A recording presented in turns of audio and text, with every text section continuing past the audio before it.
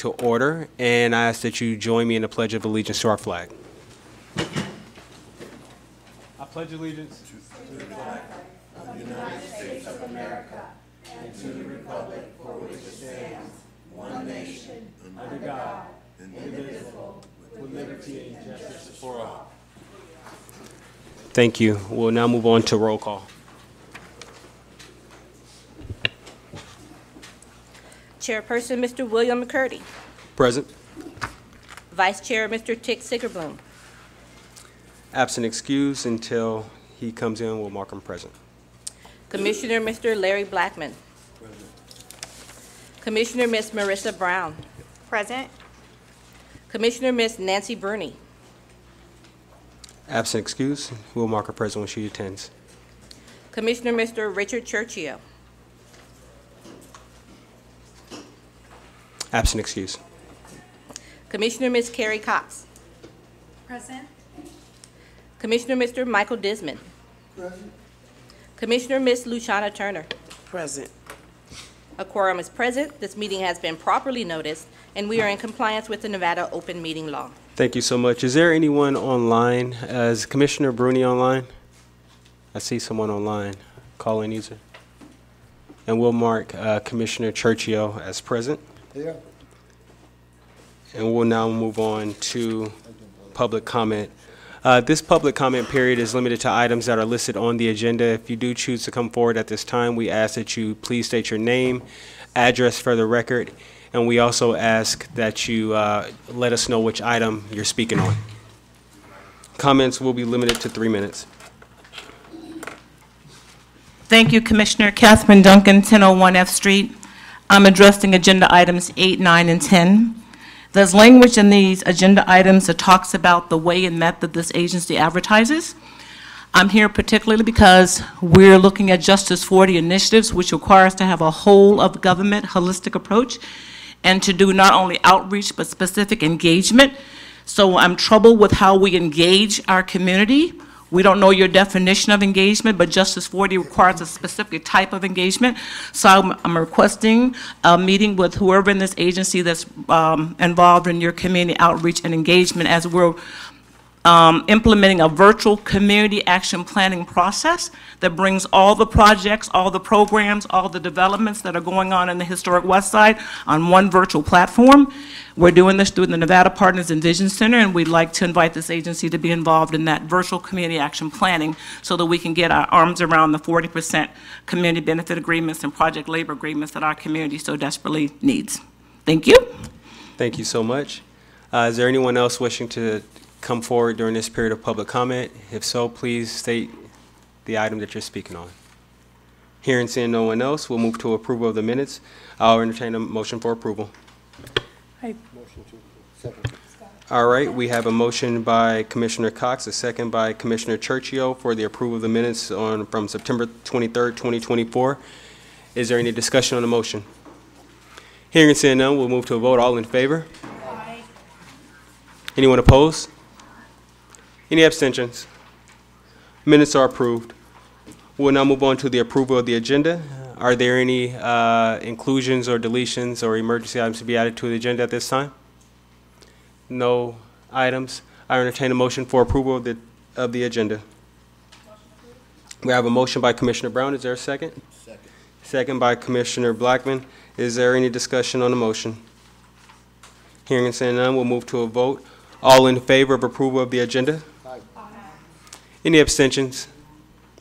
Anyone opposed? All right, the agenda is approved. We'll now move on to section 2, which is a report from our executive director. Director Jordan. Good afternoon, all. I have a number of items that I wanted to bring to the board and the community's attention, and I'm going to defer to staff to present these items. So we're going to start off with Paula Tucker, who's going to come up and talk about the wonderful event we had that some of you were able to attend called Celebration of Aging. Good afternoon and welcome. Good afternoon, Commissioners.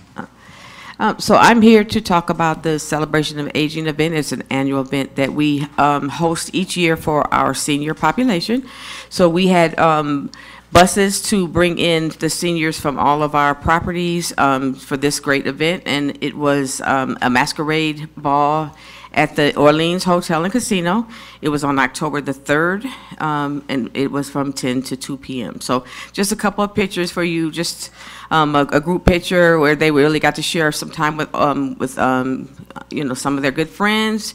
That, you know, they sometimes they have friends from different properties. They don't get to see them all the time. So just a really nice group shot here. The next shot is just to show you that over 130 seniors from all of our properties from all around the valley attended. We had vendors providing resources. Centerwell was our premier sponsor. They sponsored, I believe, $5,000. So we had vendors providing resources to the seniors from various different, I think we had about 10 different vendors, from anything from medical resources to Nevada State Welfare was there, and just a lot of different home health services, a lot of different services. Next one is just showing how the seniors are really having a good time. They were dancing and partying, and the next slide will show you a big group shot of the electric slide. We actually didn't get the one shot, but we had people doing the Soul Train line actually going down in the wheelchairs too, so that was fun. And then we had Las Vegas Metropolitan Police Department, Deputy Chief Brandon Clarkston came and spoke to the seniors, as well as Beth Fisher. She's with Metro's Community Relations Department, so they really enjoyed both of them coming to speak to them.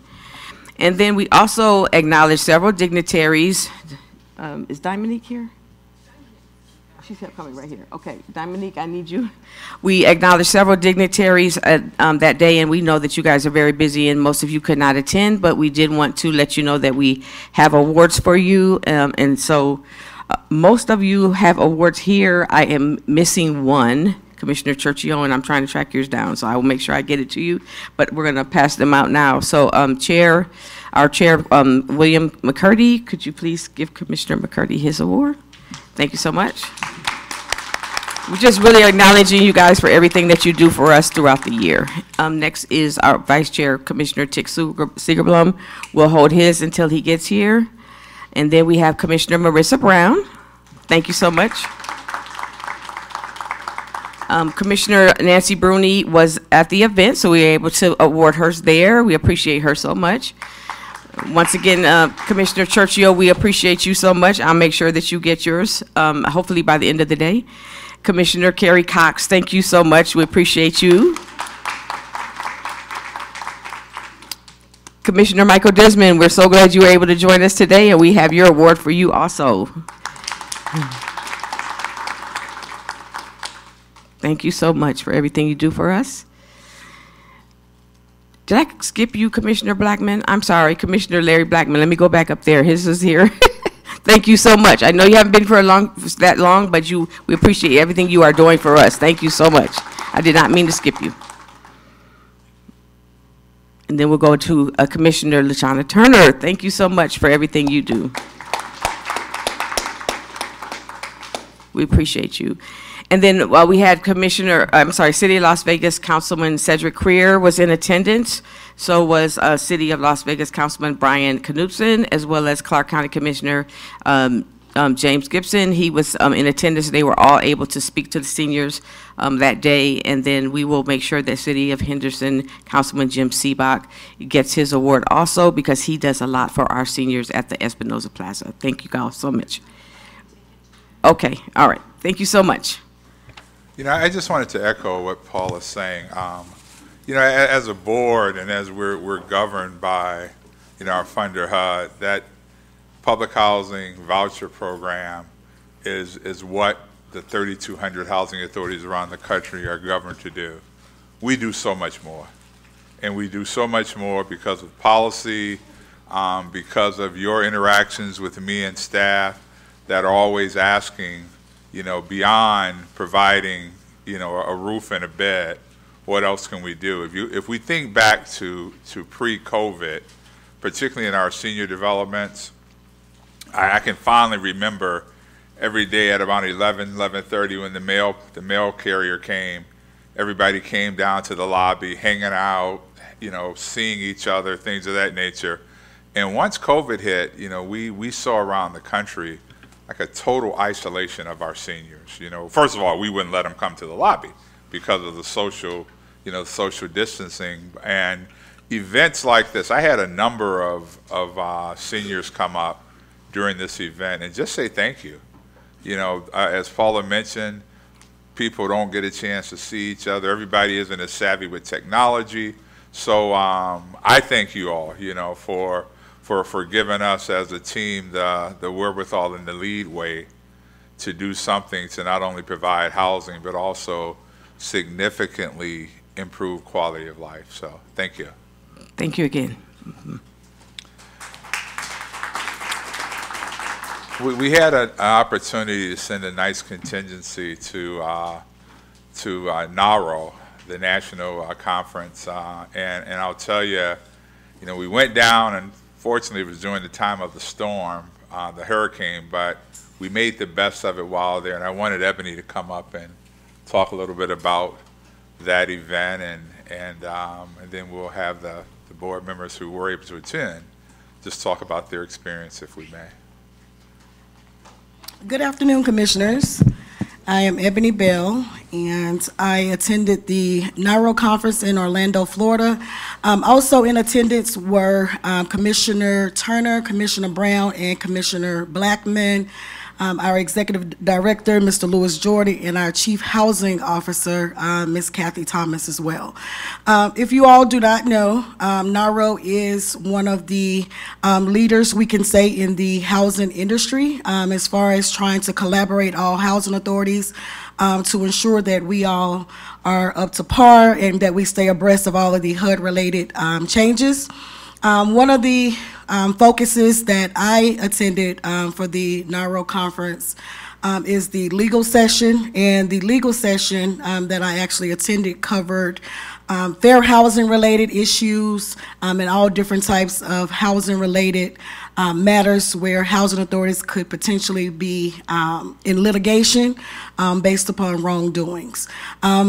Also, I was a panelist at the SNRHA conference this year in collaboration with Yardi, and we were able to discuss some of the fraud-related matters that we're seeing throughout the nation as it relates to streamlining some of the different PHA operations. I would say overall it was a great opportunity for all of us to network, and also I was able to officially meet Commissioner Brown, which I hadn't before, and also to officially meet Commissioner Blackman, and we were able to network and have a great time while learning more information about the housing industry. All right, so thank you. Okay, next on our agenda, again, in the spirit of outreach and collaboration and partnership, yesterday we had an outstanding event. We partnered with Dr. Whitfield over at UNLV, and we hosted landlords and vendors, and I'll have Rosie Lane come up and talk a little bit about that.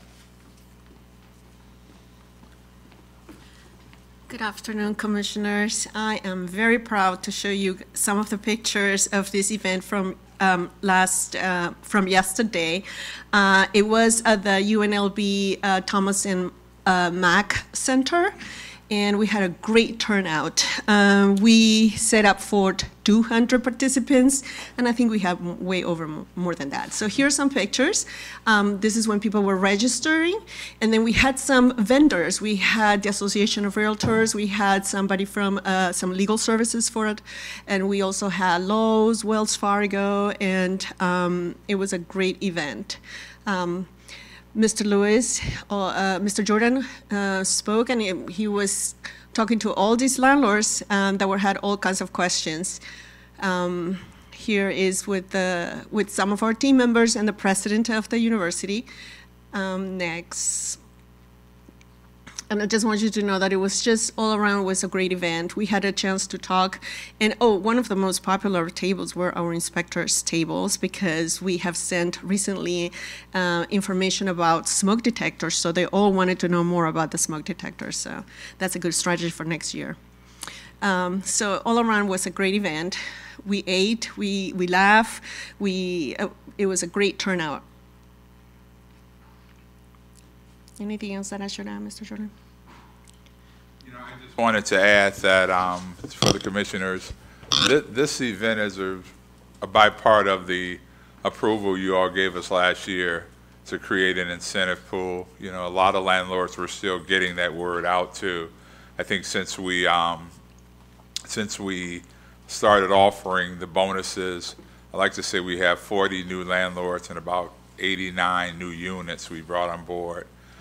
Some of the feedback I got, and I really took time, you know, and Commissioner Blackman can attest to it. We sat and talked, and every few minutes somebody came up and had a question. Let me be very clear. We're not where we used to be, but we're not where we need to be either. There was some, you know, very candid conversation around, you know, we need to continue around customer service. It was acknowledged that we're doing better, but there's still some opportunity, and we're going to use that feedback as training. There were also some acknowledgement just about us and our outreach, which the landlord community, our partners, really saw that as a positive. But you know, staff and I'll talk about strategies of just how we get stronger. But very, very pleased. As a result of being there yesterday, Dr. Whitfield invited me to come up to the campus this morning, and we're aware of the company Boxable that's in town. Boxable has a casita, a tiny home, set up in the middle of UNLV as we speak.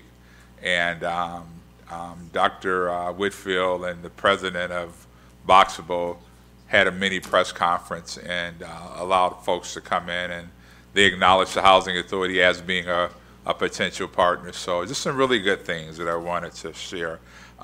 Kathy Thomas will come up and give us a brief update on our C&I efforts. Good afternoon, Commissioners. Kathy Thomas, Chief Housing Officer for the Southern Nevada Regional Housing Authority.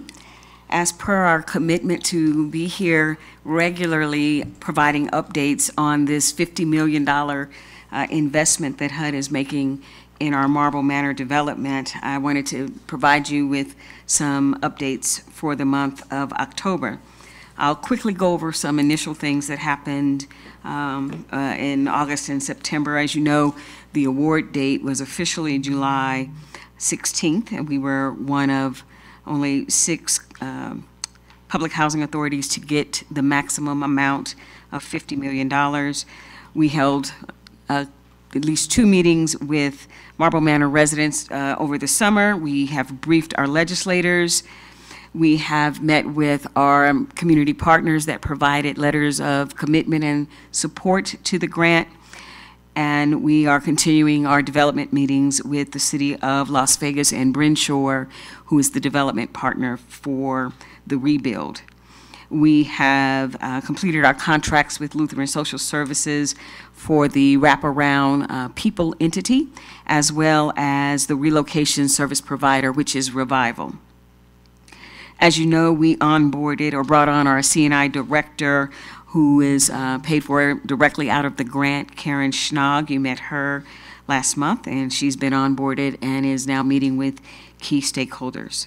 We're setting up offices at Marble Manor for Lutheran Social Services and Revival so that residents have easier access, and we've asked them to establish office hours and regular times so that everyone can get their questions answered as they arrive.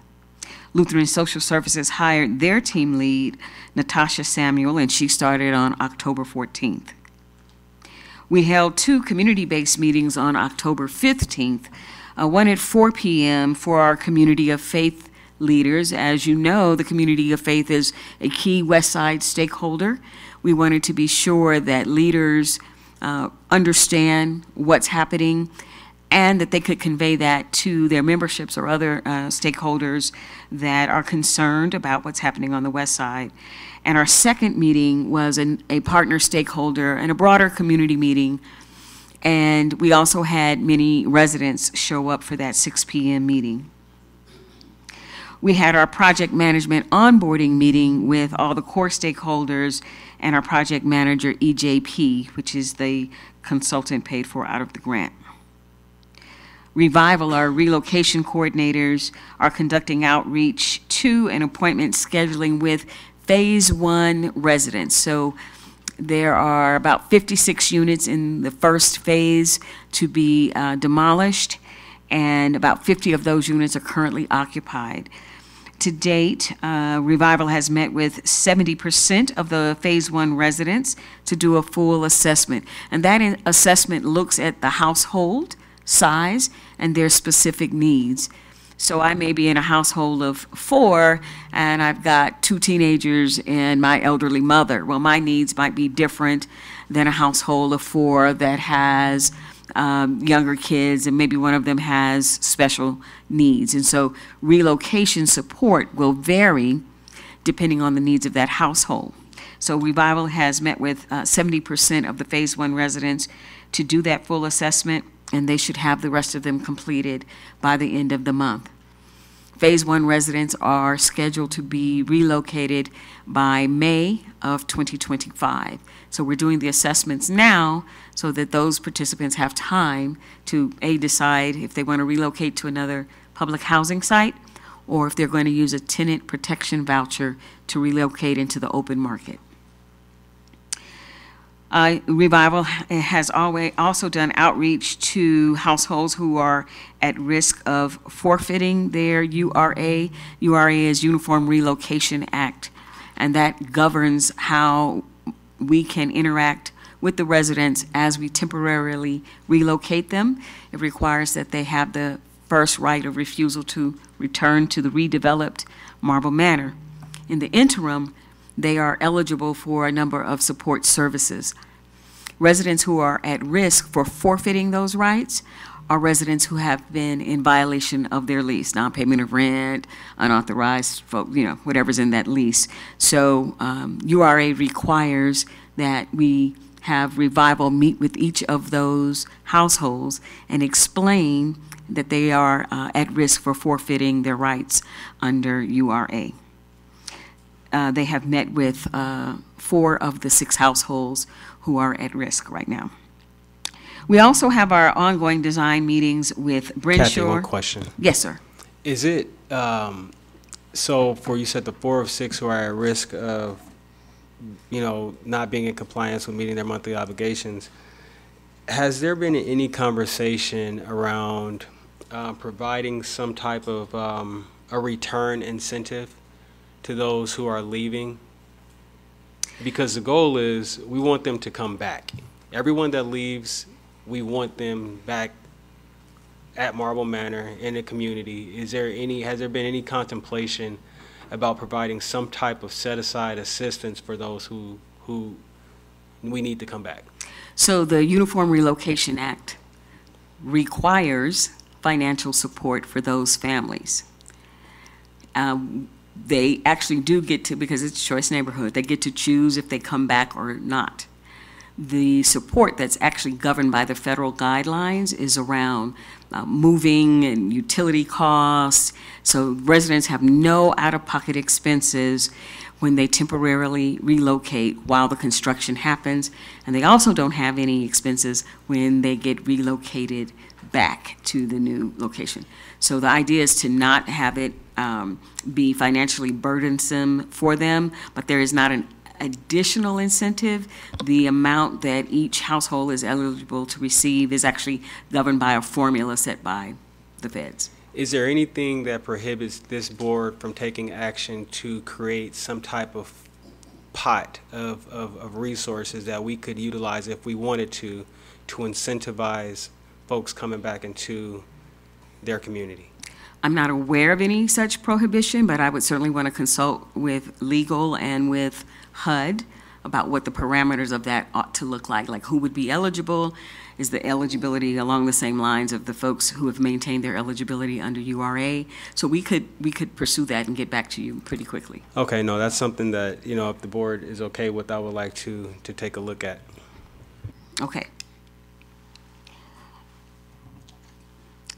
So Brenshaw, the development partner, is currently preparing the final plan submissions to the City of Las Vegas Planning Department We are awaiting SHPO, State Historic Preservation Office, sign off on some environmental reviews, and we're looking at the design aesthetics. You may be aware that the City of Las Vegas established some design aesthetics for the West Side, a guidebook a while back, and so we want to be sure that we are incorporating the suggestions from that guidebook into the final plans that will be submitted to the City of Las Vegas.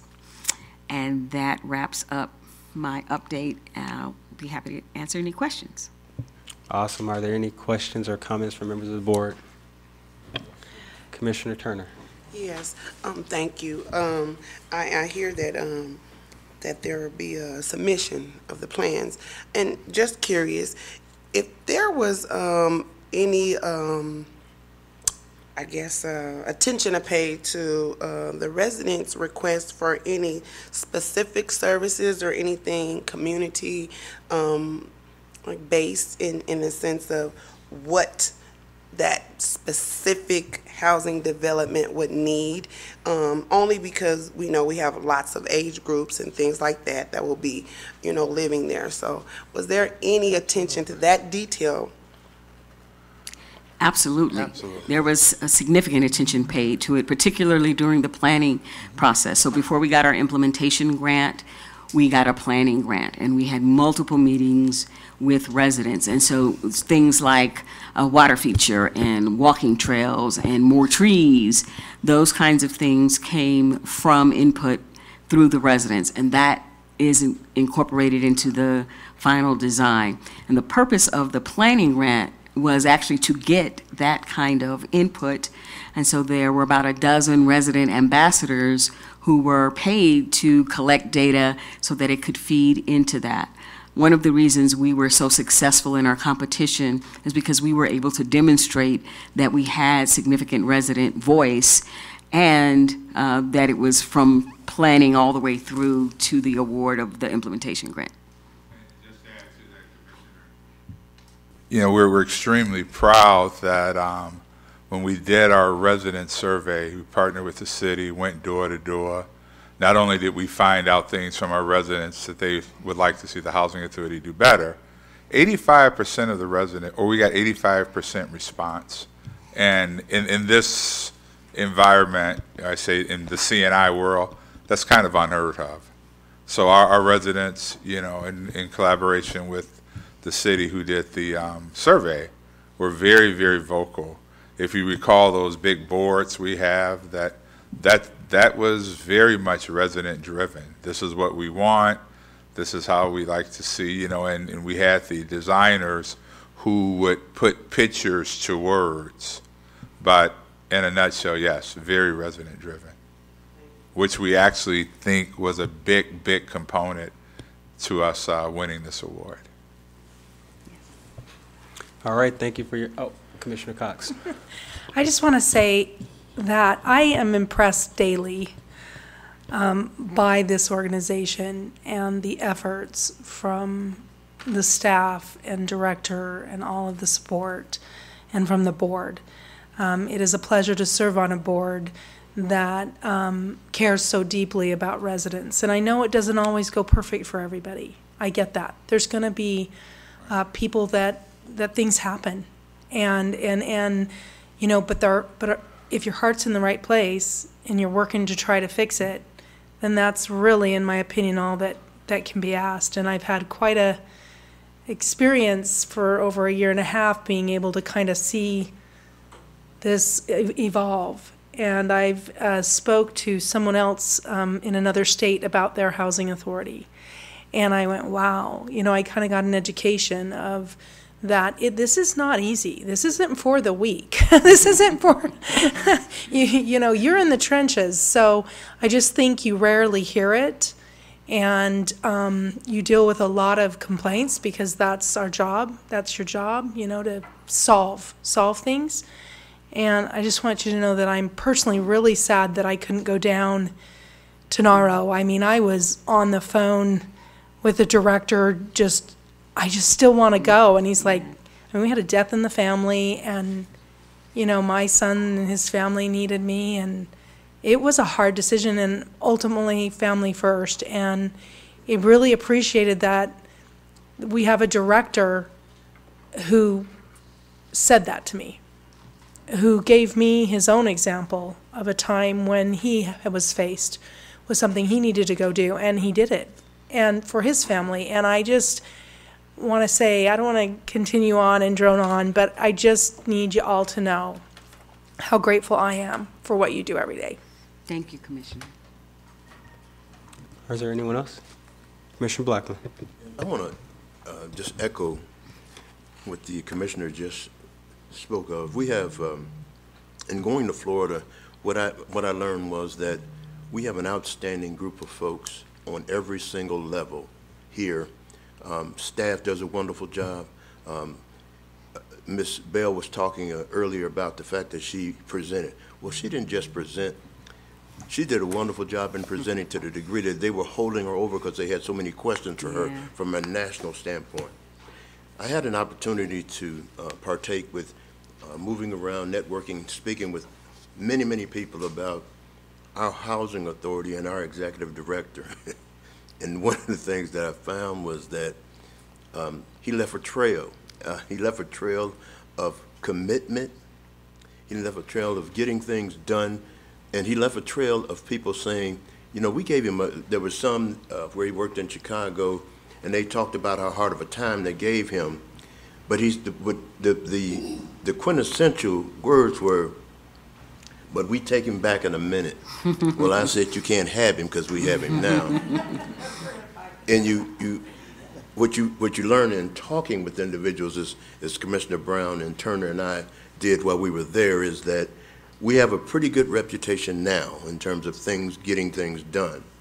And so I'm happy to be a member of this board, but I'm also happy to know that things are happening at a speed, at lightning speed in terms of changes, and that we are very, very much in tune with what's going on in the community. And all this does is show great leadership, and I speak in terms of teamwork because this is something in which we do daily. And I just want to, without a doubt, say, Mr. Jordan, we appreciate what you do, we appreciate what the staff does, and I hope to be more involved as a commissioner going forward. Thank you. Through the chair. Thank you, Commissioner. Thank you so much for your presentation. Just have a couple more things, Mr. Chair. At our last meeting, I think it was Commissioner Turner had a question regarding global property management, and we just wanted to do a brief follow-up on that, and Rosie Lane will speak to that. Good afternoon, Commissioners. Rosa Elaine Garcia, Director of Housing Programs. Yes, Commissioner Turner, we did reach out to the participant and decided not to move. It's going to stay where she is. So we just left it there. Okay? You're welcome. And then finally, just wanted to bring everyone's attention to our newsletter. You know, I think if we had opportunity to talk about all that we do, we probably wouldn't get to, probably take us a long time to get through the agenda. But I, again, very, very proud of the staff and the resident participation, and obviously your leadership that sets this tone for us to do these things. So, Mr. Chairman, that concludes my report. Thank you so much, Director Jordan, and for all your work and the work of your team. We'll now move on to section number 3, consent agenda item number 6. Is there a motion for approval? And this is to approve to write off outstanding tenant accounts, receivable and vacated accounts for periods ending August 31st, 2024. And the total is $48,455, or 4.46% of the August 2024 rental income be written off as uncollectible. I move to approve. All right, we have a motion for approval from Commissioner Cox, a second by Commissioner Blackman. Is there any discussion on the motion? Hearing and seeing none, move to a vote. All in favor? Aye. Anyone opposed? Any abstentions? Motion is approved. Item number 7. Director Jordan. Since our last gathering, we've lost the following individuals: Harry Olson, Freddie Denmark, Lois Shingray, Cecilia James, Harold Jenkins, Willie Chappelle, Deborah Ginrich, David Smith, Otis Trammell Jr., Deshash Solinami, Regina Artnod, Dorcas Davis, Frederick Reed, and again, we want to give a special thoughts and prayers to the family of Commissioner Cox. Thank you. Thank you, Director Jordan. We'll hold them in our thoughts and prayers. We'll now move on to item number 5. Item 8, approval to award contract C24017 in the amount of $17,975,467 to Calb Industries of Nevada for Phase 2 development of Marion D. Bennett Plaza for the Housing Authority. Ms. Stafford. Good afternoon, Commissioners. Frank Stafford, Director of Development Modernization. This item is approval to award contract C24017 in the amount of $17,975,467 to Calb Industry of Nevada for Phase 2 development at Marion D. Bennett Plaza for SNRHA. Marion Bennett Plaza, as you know, is one of our Home Means Nevada 5 awards that we got. So this is the first one that we have a contract that we're ready to award. So some background on this: we went out to bid on. We sent out solicitation on July 10th of 2024. It was posted on our website as well as the Housing Agency Marketplace. 670 construction companies were notified and 45 actually downloaded solicitation. In addition, it was advertised in the Las Vegas Review-Journal, Las Vegas Asian Journal, Latin American Press, El Mundo, Culturally Diverse Advertising, as well as companies on our construction database, the Emerging Small Business Program of the Governor's Office, Construction Notebook, and local organizations such as the Urban Chamber of Commerce, Las Vegas Clark County Urban League, and the Small Business Administration. We held a pre-bid for this project on July 24th. There were 17 companies that attended that pre-bid, and on August 27th, the bid closed and we received 3 bids. As mentioned, the low bid was from Calb Industries at the $17,975,467. That bid was reviewed by KME Architects and the SNRHA staff, and all the background checks have been completed to include license, ownership, debarment, and we found this contract to be responsive and responsible. We're requesting approval to award this contract per IFB 24011. Contract period is 349 plus days, and the not to exceed amount of $17,975,467. This is a Section 3. There's a Section 3 component in this contract, and Calb Industry is aware of that, and their intention is to hire an estimated 15 eligible employees. Justin Calb, or a representative, is present to answer any questions the board may have. As you look at the bids, you can see it was a very competitive bid. Between the bid 1 and 2, there was only a 2% difference, and totally, I think the high bid was only 7% higher than the lowest bid. Action request is the Executive Director is requesting the Board of Commissioners to review, approve, and award contract number C24017 to Calb Industries of Nevada for Marion D. Bennett Plaza, Phase 2 development at 1818 Balzar, Las Vegas, Nevada 89106, in the amount of $17,975,467. Any questions? Commissioner Turner, then Commissioner Cox. Yes, I see that $17 million of the Home Means Nevada funds is going to go towards this particular project, Phase 2, correct? And I wanted to know approximately how many units would be available and for our seniors. And another thing, okay, I'll ask that one first. How many units? Okay, there's 59 units that will be part of this property. It'll be a 3-story complex with elevators. The funding sources was Home Means Nevada funds as well as Clark County Community Housing Fund. So $4 million of that amount came from the Clark County Community Housing Fund. Okay, and the other question is the DeKalb. I see that there are Section 3 component has been added to this, and if there was any information that can be maybe uploaded to some of the residents that might be qualified for that.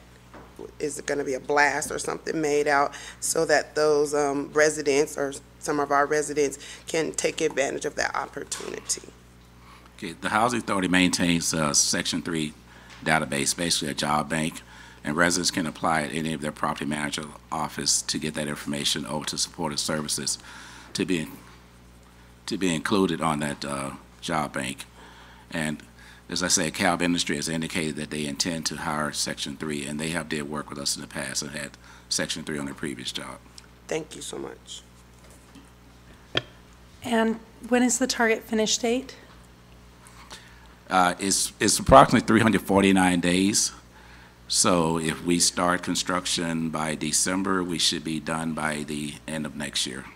Awesome. And do you always go with lowest and best, or is there other things that go into the bid process? Lowest responsive. Well, that's best. Yes. Sorry, that's what I meant by best, Yes. but okay. Yes, unless Awesome. there's any reason to declare their bid that is not responsive, then we go with the low. Perfect, thank you. Commissioner Turner, you have another question? Yes, I'm done. Okay. If there are no further questions, I entertain a motion for approval. We have a motion by Commissioner Brown, a second by Commissioner Turner. Is there any discussion on the motion? Hearing and seeing none, move to a vote. All in favor? Aye. Anyone opposed? Any abstentions? Motion is approved. We'll now move on to item number 9, approval to award contract C25009 in an amount of $3,188,013.41 to Sun State Companies, LLC for landscaping and tree maintenance services for SNRHA agencies wide. Good afternoon, Commissioners. Johnny Shaw, Procurement Manager. The background, item 9, approval to award contract C25009 in the amount of $3,188,013.41 to Sun State Companies, LLC for the landscape and maintenance services for SNRHA agency-wide. The background, on August 8th, 2024, IFBB 25003 solicitation package was posted for a bid as a downloadable PDF file on the SNRHA website and the Housing Agency website, of which 24,843 companies were notified nationwide and actually downloaded the solicitation. This solicitation was advertised in local newspapers, publications, as well as notices were sent to SNRHA's manual bidders database, emerging small business program of the governor's office, the construction notebook, and local nonprofit organizations. A question and answer period provided for the period of August 19th through 2024 through September 5th, 2024. On the closing date of the solicitations, Tuesday, September 17th, 2024, a total of 3 companies actually downloaded the solicitation, and SNRHA received 3 proposals, should be actually 3 bids. 1 bid from Landscape Development, the second from Green Environmental Landscape, and the third from Sun State Companies. The procurement staff performed all background checks to include license ownerships, debarment, and found this contractor to be responsive and responsible. Sun State is aware of SNRHA's Section 3 program. However, at this time they do not have any openings. But they have been instructed to notify me if they do have any openings for Section 3 as we move, if the item is approved and we move through the contract phase. Action requested, the Executive Director is requesting the Board of Commissioners review and approve and award Sun State Companies, LLC, contract C25009 for landscaping and tree maintenance services not to exceed $3,188,013.41 over a 5-year period.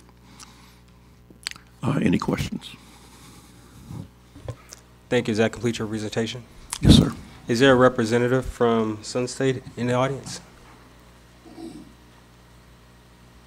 Okay, I see you're online. I want to just put on the record that we would just like to have updates on when positions become available, because we would like to have folks have the opportunity to work. So I just want to put that on the record, make sure, you know, I'm heard loud and clear that it's a priority to this board and it's important to us.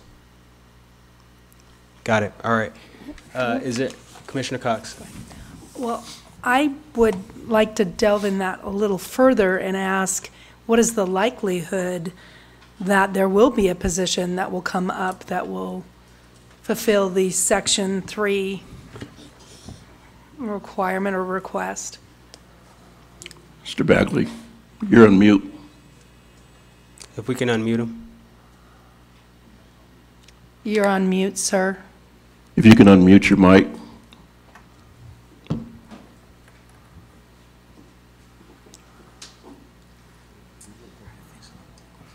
It's okay. If we could just have you follow up, that would be helpful. But for the sake of time and brevity, if we can entertain a motion. Can I ask one more question? Sure. Were there other bidders that would have guaranteed Section 3? Unfortunately, the invitation for bid Section 3 is not a requirement. It's lowest responsive and responsible bid. Okay, understood. Thank you so much. I just would reiterate what the chair said. Absolutely. I agree. Yep, there's my motion. All right, we have a To motion approve. for approval. Is there any discussion on the motion? Hearing and seeing none, move to a vote. All in favor? Aye. Anyone opposed? Any abstentions? Motion is adopted. We'll now move on to item number 10, approval of contract, award contract C25008 in the amount of $3,523,000, $532.97. If it's okay with the chair, the background is identical for this item. And so the action requested is to award, the executive director is requesting the Board of Commissioners to review and approve and award green environmental landscape contract 25008 for landscaping and tree maintenance services for SNRHA not to exceed $3,523,532.97. And so Green Environmental was the second lowest and responsible bidder. The third lowest and responsible bidder was Enhanced Environmental, and they came in at $7.9 million over a 5-year period. Questions? And there are representatives here from Green Environmental. Commissioner Turner. Yes, so I see that we're spending about $6,711,546.38. Yes, ma'am. Between these two these two businesses. And how many properties are they gonna be serving?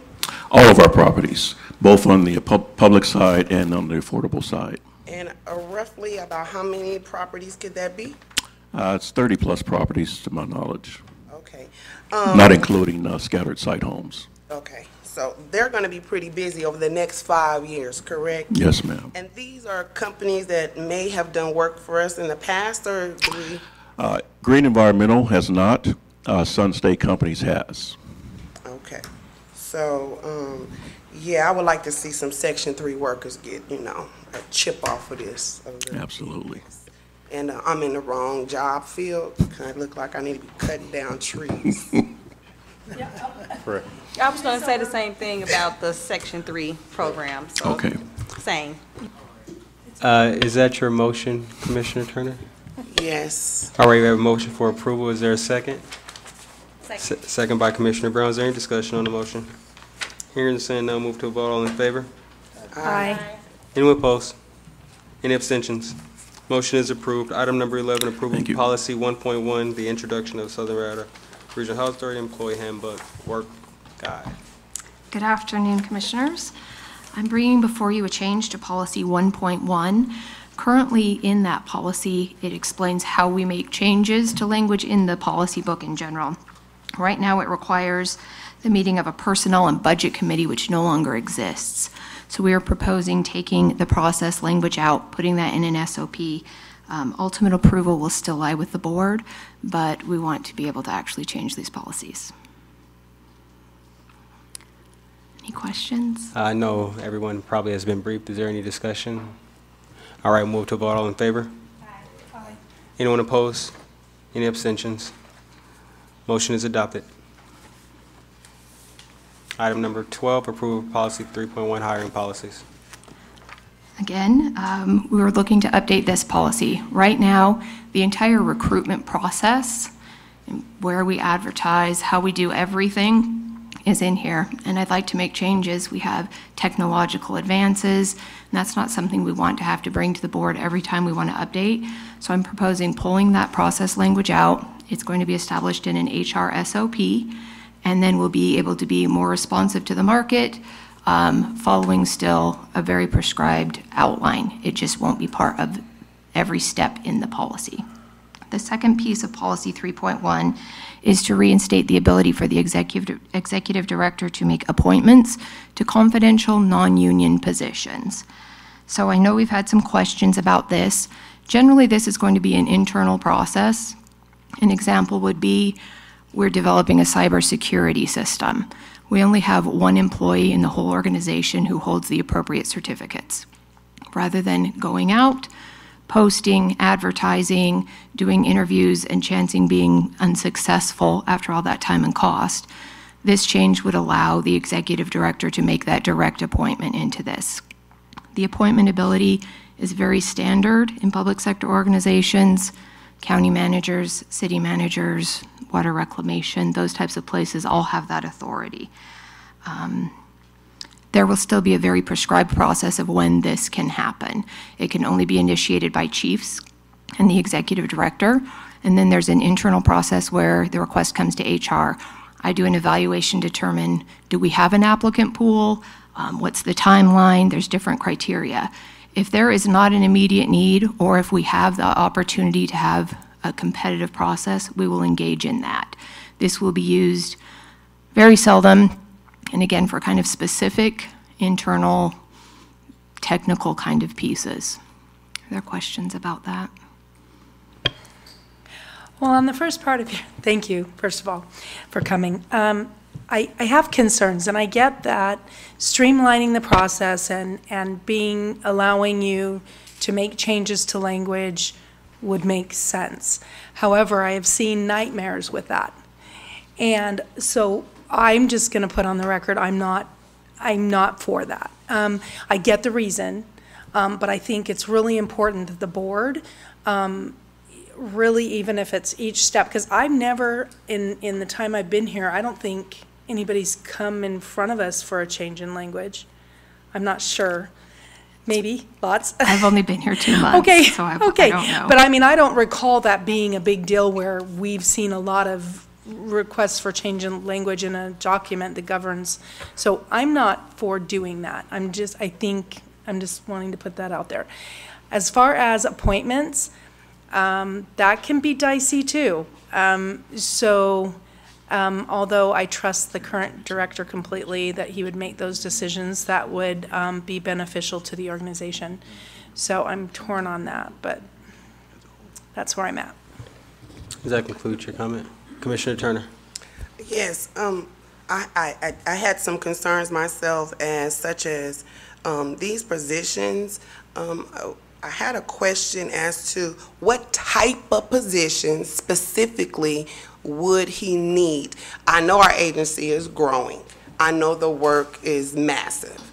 And I know there probably is going to be a need for some type of, director, project managers, etc. But I want to know what specifically, if you can, give me an idea of what type of positions that would enable the director to do his job and the agency to be more effective for our residents.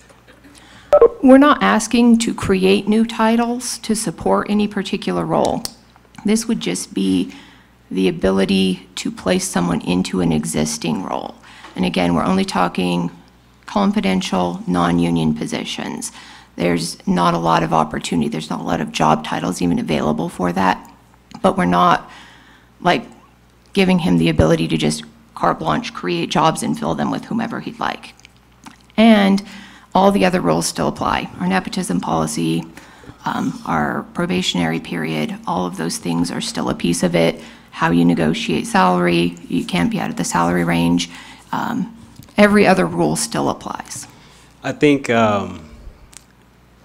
what the board members are apprehensive about is essentially putting ourselves in a situation to where, and our current executive director is great, but when we have a policy change like this, and I'm sure, I'm not certain, but I have a pretty good indication that this policy was changed some years ago because of certain issues, right?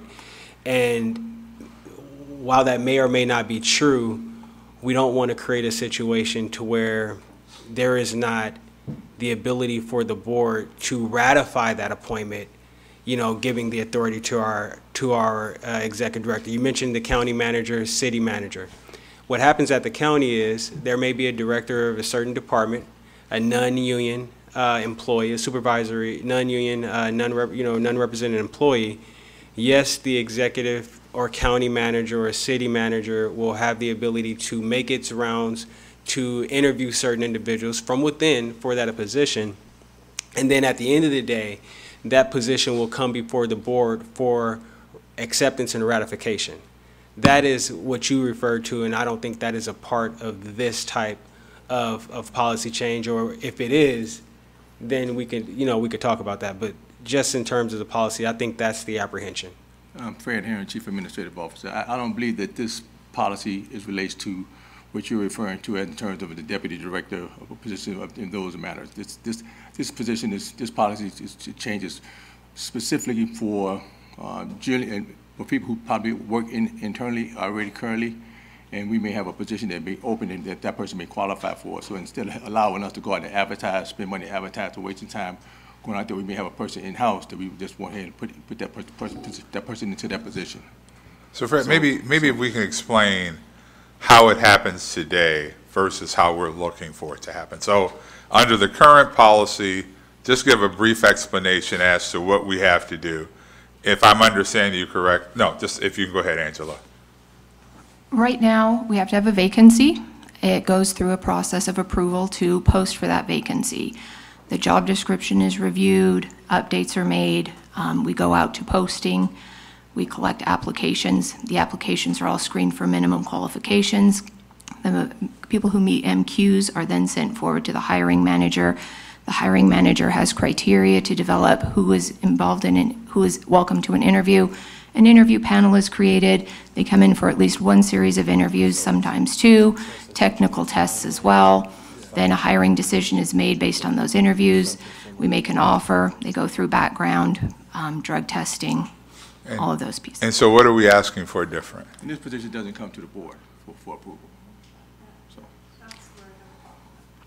none of our positions come to the board for approval. Yeah, none of them do. Except a position on the deputy director level. All the other positions are appointed are managed through our current personnel policy. So commissioners, if I'm understanding correctly, this will give an internal candidate an advantage who's ready, who has the opportunity to just, we can say, Susie, who's been with us X amount of years, take this course, you'll meet the requirement, you've already proven yourself as an employee, we want to see you get that higher job, versus saying, we got to go out, we got to interview, we got to look outside, and then have Susie go through that process. Am I correct there? Yes. Okay. And my understanding is a couple of years ago, the entire policy book was rewritten. And from what I've been told, it was an accident that it was removed. I don't know that there's historical precedence for removal of it. And so the board is never, outside of my second in command, the board has never had the opportunity, if you will, to decide who else is hired within the agency. And a lot of those positions are approved in our operating budget, which is presented to you guys that you guys approve. So it sounds also like this is a timeline issue. It takes a lot of time to fill those positions. That's what I'm hearing. So I believe that it could potentially be a good thing. I don't see that it's negative, but I did understand where the apprehension was, particularly from Commissioner Cox. But if it's for technical positions, I don't know why it's an issue. May I? So I do not have a problem streamlining a process that allows the director to bring someone up and to keep it internal, because it helps morale when those in the organization can come up. It gives them a reason to do better. I love that. But there has to be a ratification, to your point, by the board, in my opinion. And what changes that is, I understand the board has nothing to say with the way it happens now. But what changes it is an appointment. And at the city, same thing. When there are positions appointed at the city, they have to come in front of the city council for ratification. And I just feel like is there a way to put that in the process? Because if that can be put in the process, I'm fine with it. And 99% of the time, it's ratified. So it gets what you need done, and it still allows the board to have a say, and I think it's cleaner. I think you are not accused, or even if you were, of favoritism or nepotism, or you're protected, and the board's protected. Okay, so Commissioner Cox, I get it. I mean, we go through it at the county, so is this something that you would like to amend into the policy? Is that okay? Yes, please. Are we okay with that? Yes, please. I mean, I still think she needs to make her motion with the amendment and then vote on it. Okay, so the motion would be to... Okay, so that was the first half, and then I guess I'll let go of the other half. Did anybody have any other concerns before I make the motion? Did you get your answers to the other half of this? So I'm not so sure if this would solve the issue. We might as well just stay with our regular policies instead of just taking time and waiting another month to bring it to the board. We just go in and advertise it and hire a person. I mean, What is the timeline difference? it depends. So it depends on the quality. We could have it advertised for a couple of weeks and interview the candidates and bring them in within 2 to 3 weeks. And you say you still got to wait for a board meeting, or waiting for a board meeting? We need to have a board meeting. So I understand about the appointments. I think you guys' appointments are not just for regular positions. It's more like high, senior level positions. It's more directors, like a director of social services or director of juvenile services. Like the high level directors they go through a process, the vetting process through the candidates, and then they ultimately end up at the board for ratification. But I'm not certain. Are these director level positions? Could they be?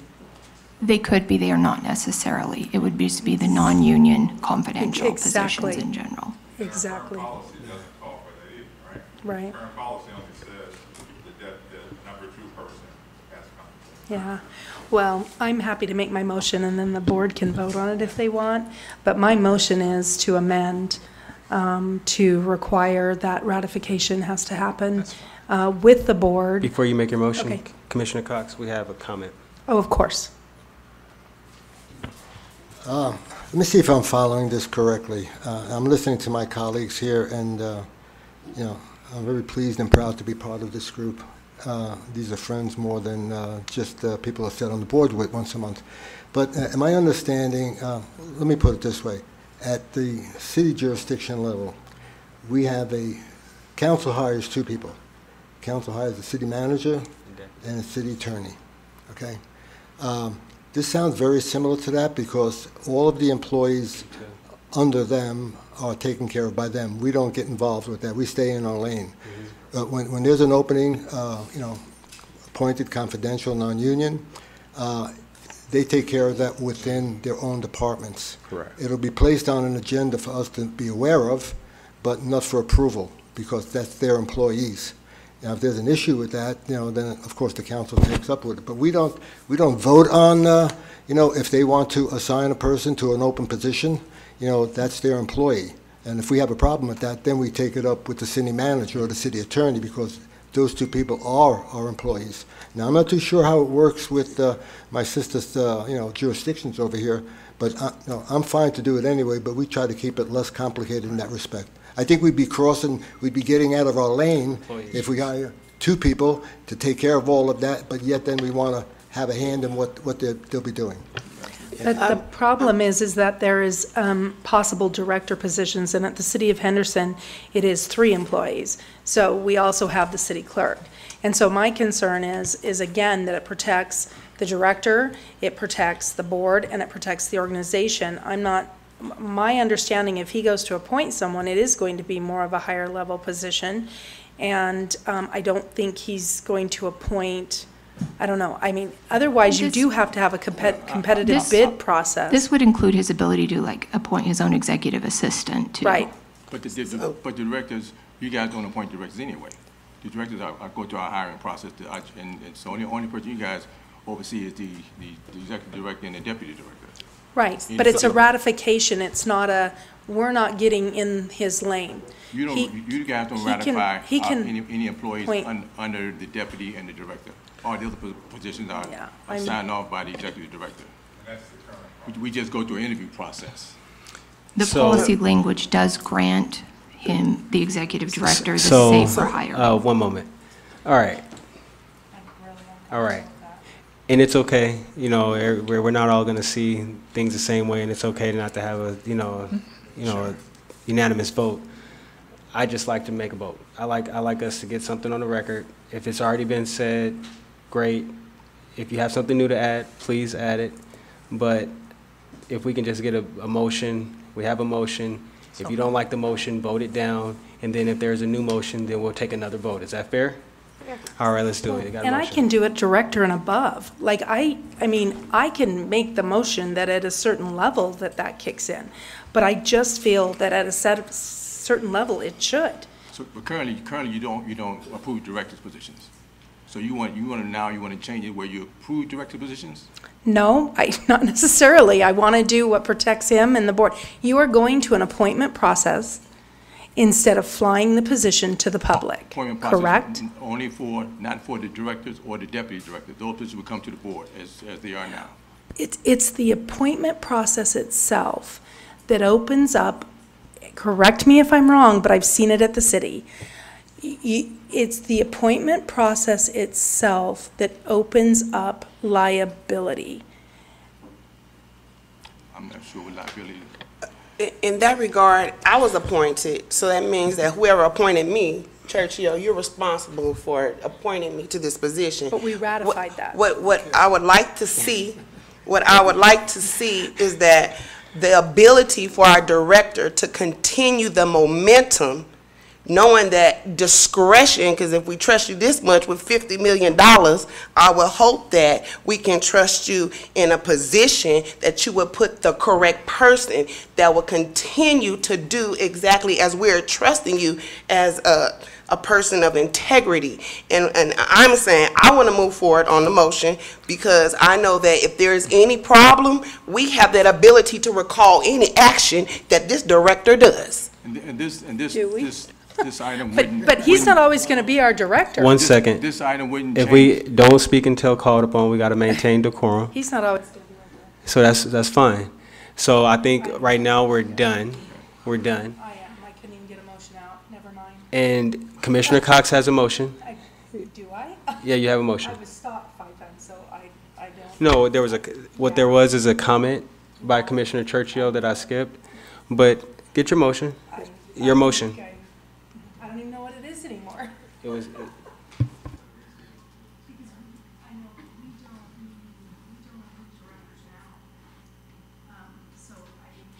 So.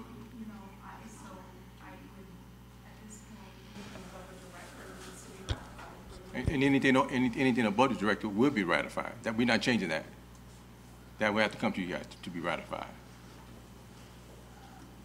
Directors below, we're not, because you guys don't ratify those anyway.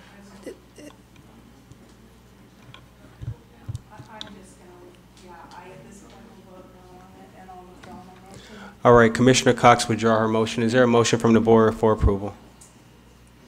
We have a motion by Commissioner Churchill. Is there a second? Second by Commissioner Brown. All in favor? Aye. Anyone abstains? Anyone opposed? Aye. All right, we have one opposition. Motion is adopted. All right, we'll now go into new business. Are there any new business items? Yeah, Mr. Chair, I just wanted to make a comment under new business. We'll be in our December meeting, January at the latest, we'll be ready to come back to the board and talk about actual hires as a result of the pre-apprentice program. we had a lot of conversation about Section 3 and what that does, and I just wanted to let the board and the community know that there's another avenue in addition to Section 3. And at this rate, we will be in a position to say that that first cohort of pre-apprentice that you all approved us to set up, we'll be ready to have some full-time employees December, no later than January. And then also wanted to have Paula present the award to Mr. Churchill. Mr. Churchill. Thank you so much for your service. We do have your award. Thank you very much. Thank you, Mr. Chair. Thank you, Paul.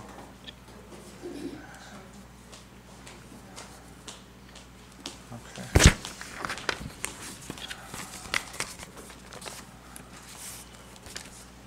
Commissioner Turner?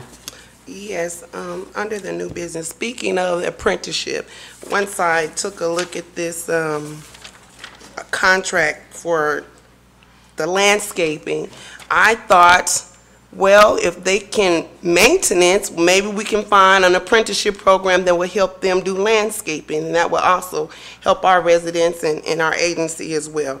That's one thing. The other thing is that when I saw some of the companies or the contracts that were being granted, one thing has come to me as I've heard the community presence is how we go about really, I guess, engaging different kinds of contractors or you say developers. So I would like to know a little bit more. I see that you have an open process. I know they have a government site, etc. But how our enterprising community can really benefit more from some of the contracts that are awarded to other companies.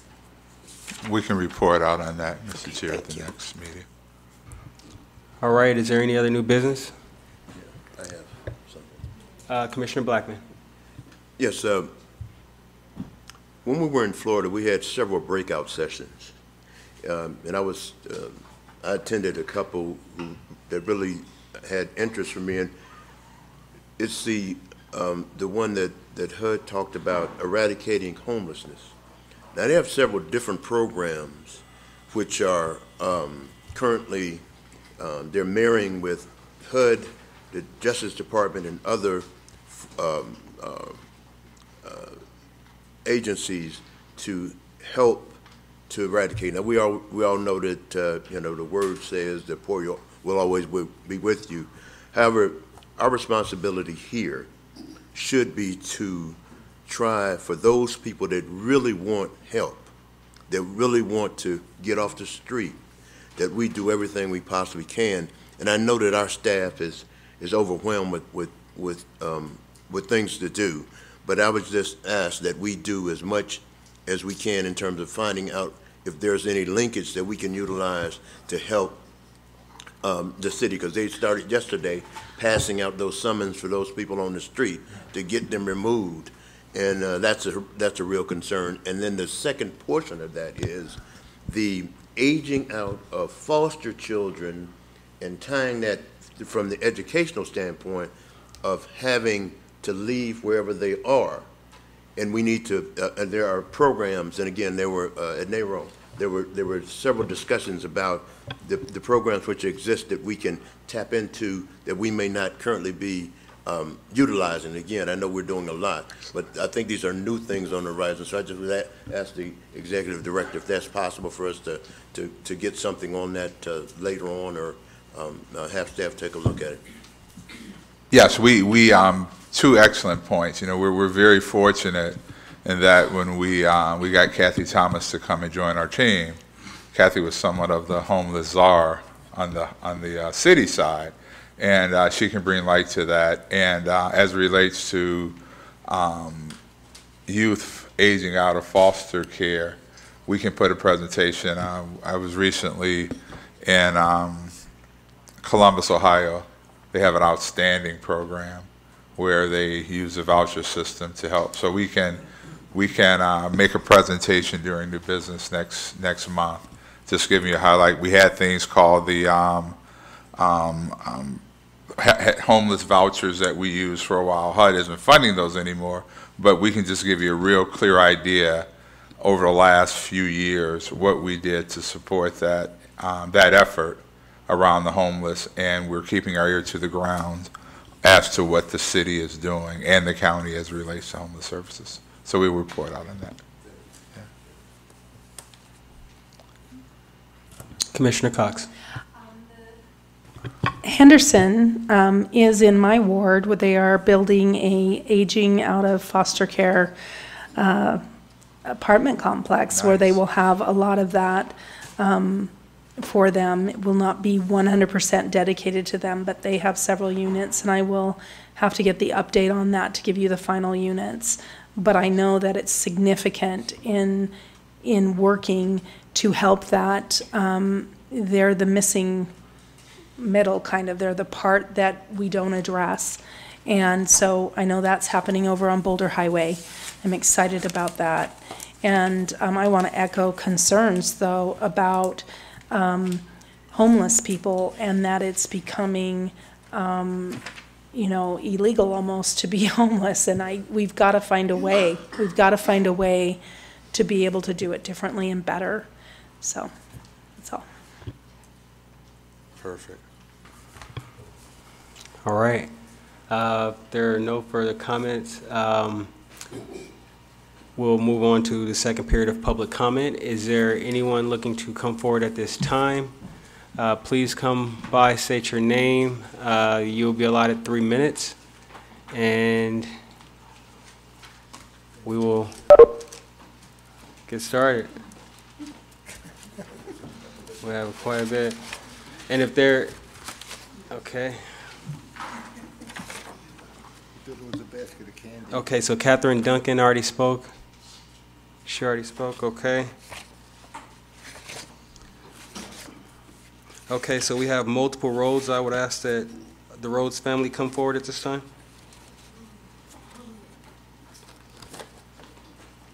And can the 3 minutes not be extended to just one person speaking, because my children also have something to say within that aspect as well? If you would like to speak for the children, or? Oh, well, they have something to say as well. I'm just saying that we are collectively here, but they also have to express themselves as they were residents as well. Okay, you were a tenant of the property, correct? Yes, I was. As you can see, it says displaced on there, and unjustly displaced from Marble Manor community. So do I start over? Or? No. Before we start the clock, as the tenant who was on the lease, we'll have you speak for the home. Okay. Thank you.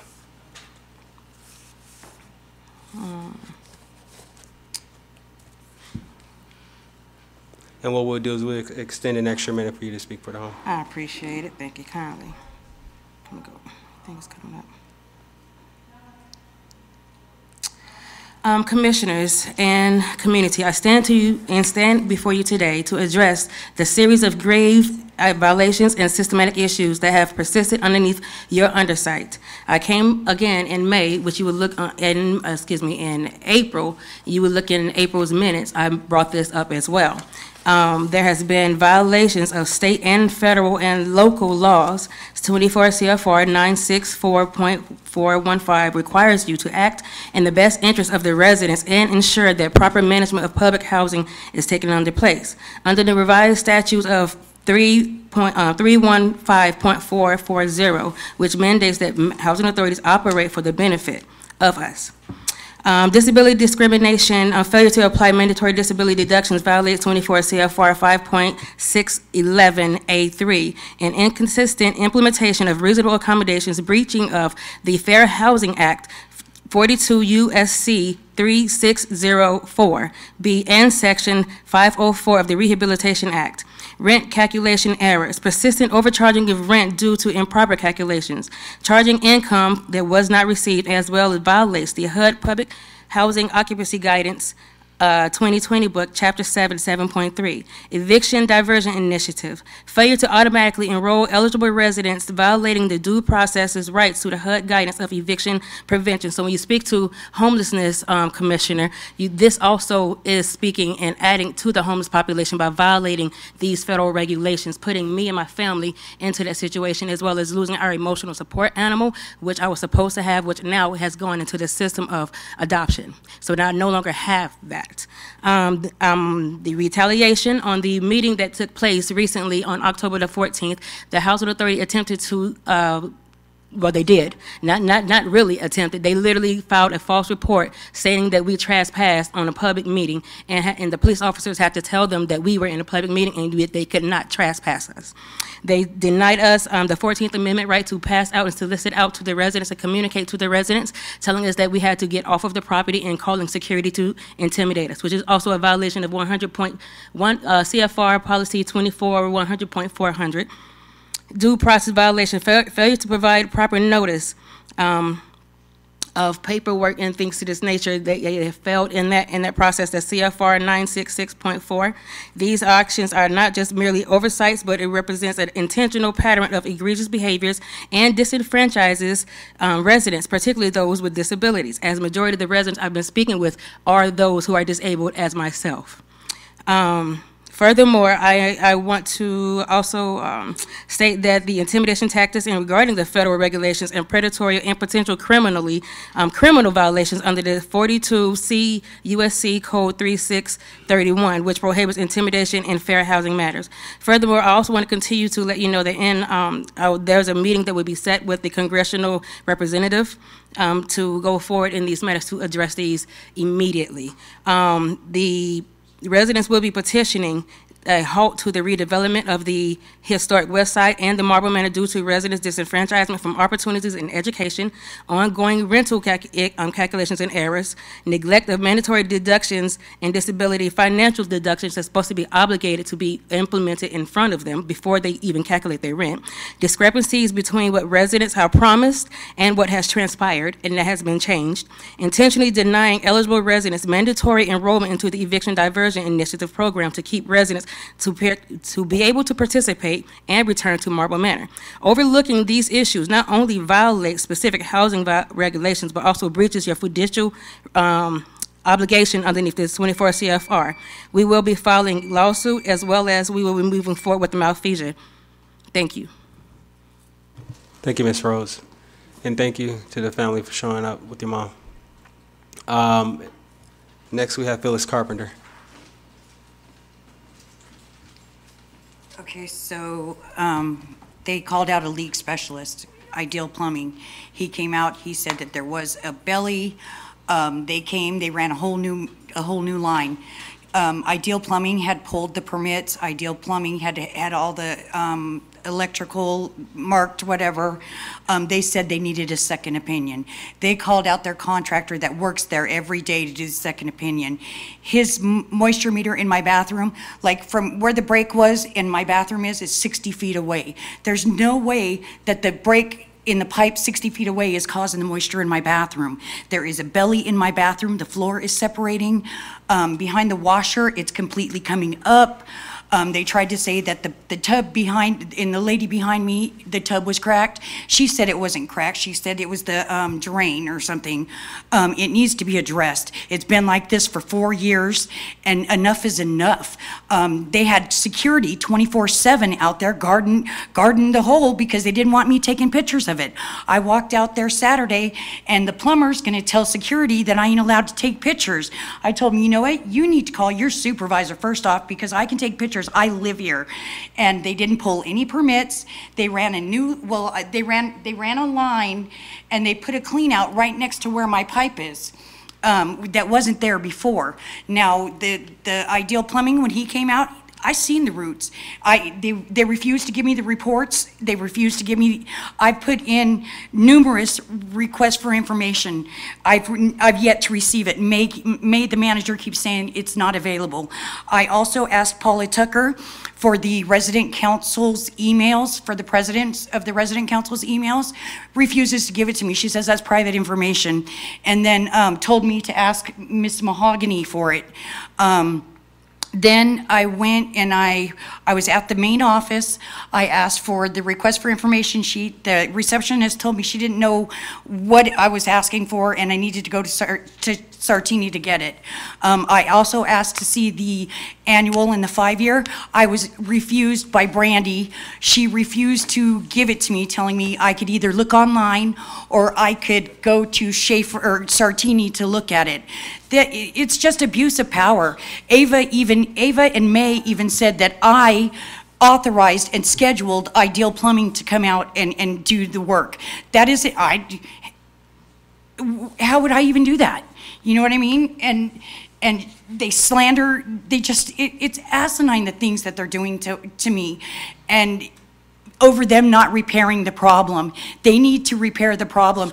I turned on the water yesterday in my tub in my washer machine, and I flew a drone over the thing because they have it all blocked off, and I'm not allowed out there to take pictures, so I put a drone over it. My pipe where my clean out comes out of the mud is water leaking. So that tells you that right there that the pipe has a break in it.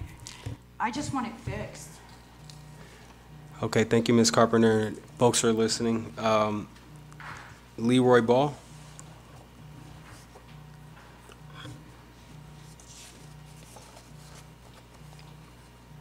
Welcome.